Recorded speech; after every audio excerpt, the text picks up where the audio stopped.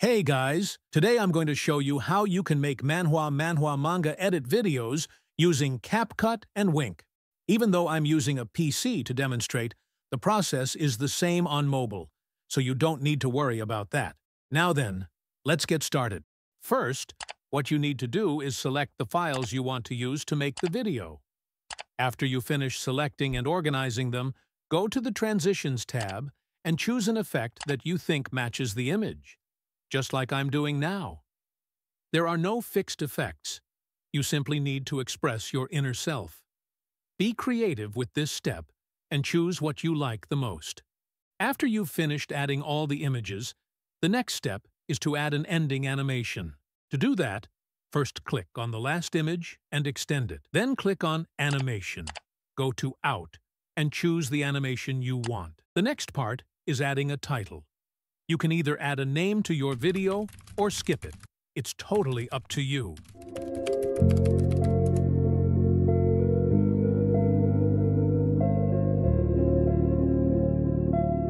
Now, we need to enhance the colors of the images. To do this, click on Adjustment and add it. Then adjust the contrast to around 10 and the brightness, illumination, to about 20. Next, let's add a ripple effect. Go to Effects, then Distortion, and select Ripple. Adjust it as I show in the video.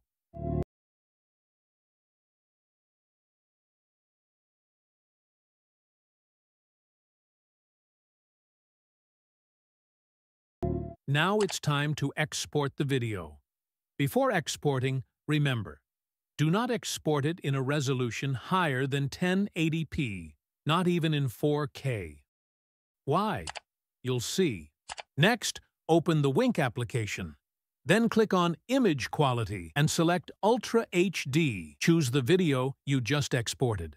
Note that you can't enhance video resolutions that are already higher than 1080p. Now, let the process finish and then save the video. Congratulations! You now have a 4K video. Now, I'll show you a quick comparison of how it looked before and how it looks after. Enjoy!